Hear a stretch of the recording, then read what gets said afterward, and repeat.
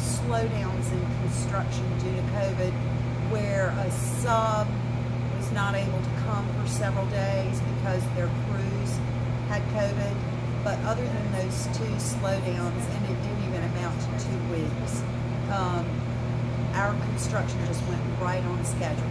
We're slow finishing this building because it's continued to rain in 2021.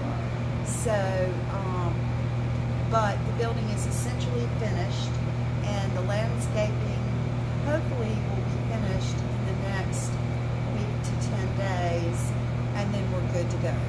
There are very few buildings on the market. So pre-COVID, we were selling and leasing quite a bit. That has continued. There are a number of clients still looking, and our inventory has remained low.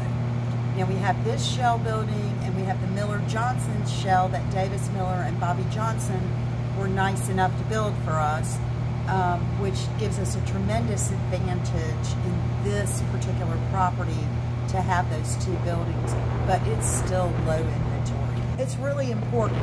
It means we can reach out to that many more clients. You have clients who want sites and clients who want buildings, and some clients will look at both. And the more inventory you have, the more clients you can appeal to.